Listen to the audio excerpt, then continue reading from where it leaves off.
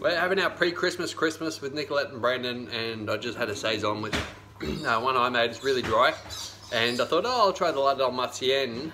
Is that how you pronounce it?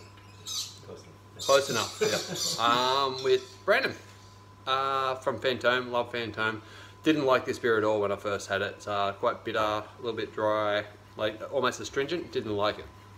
Now, however, because it's got a couple of years on it, as all Danny's beers get way better with time.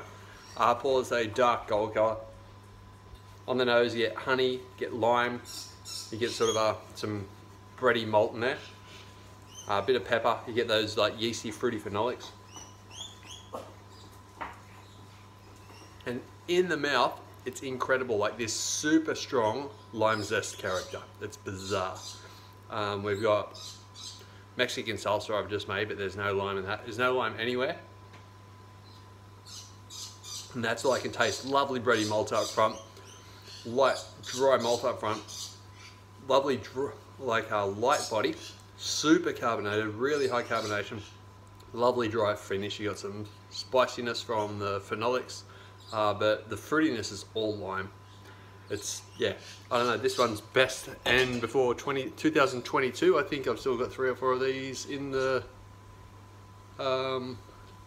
in my cupboard, so I think it was 2017 or 2018.